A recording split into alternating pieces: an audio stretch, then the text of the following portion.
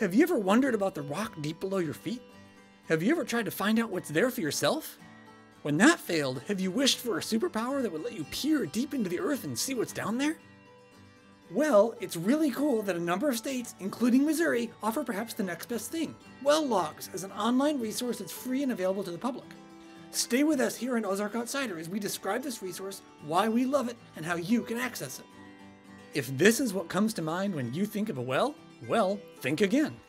We're talking about much deeper wells, virtually all of which are drilled with some sort of drill rig. Wells get drilled for a variety of reasons. Many tap into aquifers as water sources. Some have been drilled in the search for fossil fuel or minerals, as was the case with this St. Joseph Lead Company well. Other research needs might include checking the geologic integrity of a possible dam site, such as the thankfully never built Merrimack Dam. Hint: bedrock full of vugs or holes is best avoided when selecting a place to build a dam. During the process of drilling down into a well, samples of rock come back up in the form of fragmented cuttings or solid cores, depending on the type of drilling. When geologists are able to examine these samples and record what they find, the result is a well log, which documents the rock types found in these samples, and sometimes specific minerals or fossils as well. As such, well logs give us a glimpse of what lies tens, hundreds, or even thousands of feet below our feet. Here are 3 reasons why we love well logs. First, in arid areas, mapping bedrock can be as simple as, looking at it.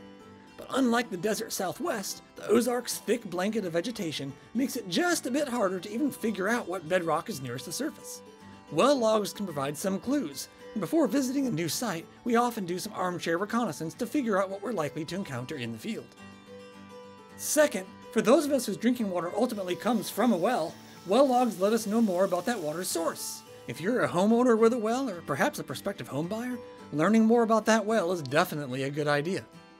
Third, well logs can contribute to a 3-dimensional understanding of what's below the surface. It's all too easy to think of Ozark geology as a boring layer cake of nice flat rocks.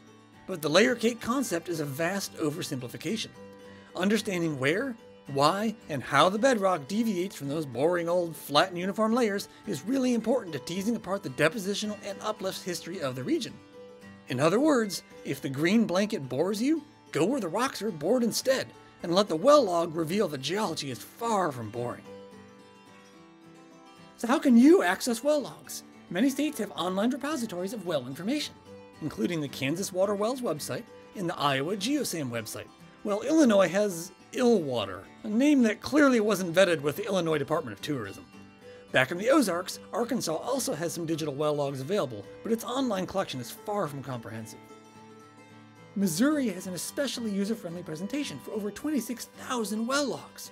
Anyone can search for wells on an interactive map using the Missouri Geological Survey's free online mapping resource, GeoStrat, which we introduced in a previous video. Simply open GeoStrat, turn on the well log layer, zoom into an area of interest, as the wells won't display until you've zoomed in some, and select a well. This will bring up a box with a variety of useful information, including depth to bedrock and depth drilled. Click the More Info link to bring up the log itself. While 26,000 well logs sounds like a lot, it's really only a small fraction of the several 100,000 wells known to have been drilled in Missouri over time. So, how do you read well logs? Most Missouri well logs are in a strip log format. Recorded at 5-foot intervals, strip logs show the lithology, the type of rock, the geological formation, something we'll talk more about in a future video, and often other notes.